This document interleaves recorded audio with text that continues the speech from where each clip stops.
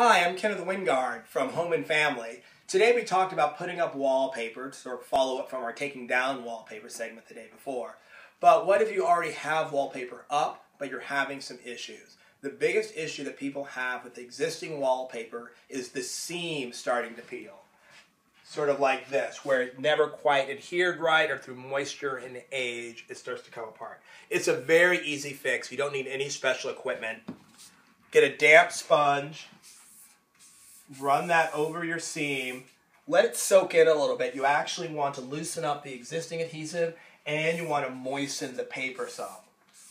Once you feel that it's damp enough, just get your standard household Elmer's glue.